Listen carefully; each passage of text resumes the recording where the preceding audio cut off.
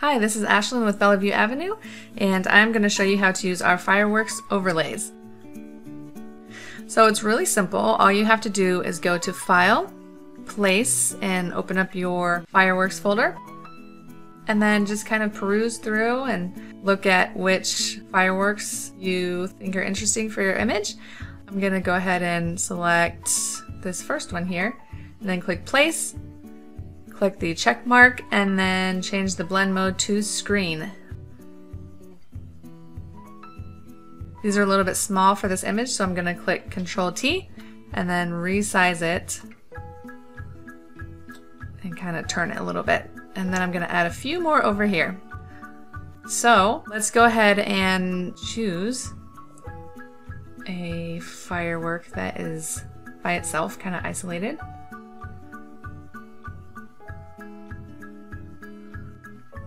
Okay, let's do this nice big one right here. Change the blend mode to screen, and then I'm going to resize that and kind of twist it this way. And then we'll add one more right here in the middle, and don't worry about these little strands right here. We're going to brush those off in a minute.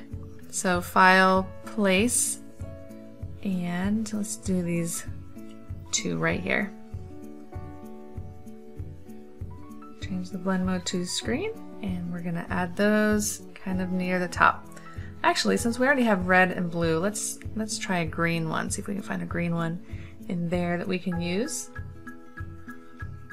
I see this green one, but I want to see if I see a few here. Maybe that one. That one looks interesting. Place. I'm going to change the blend mode to screen first this time. And let's just leave it like that. And click the check mark to place it. Now to brush some of these fireworks off of the umbrella and our subjects, we're going to select all of the overlays and then click Control G to group them. We're going to add a layer mask, and then we're going to select a soft black brush at 100% and just start brushing. Actually, let's leave that little part kind of shooting up right there. And then brush it off of his shirt and brush it off of the umbrella.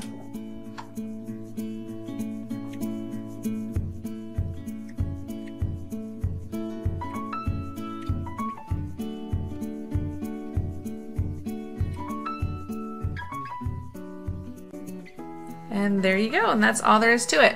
So let's look at a before and after. Before and after.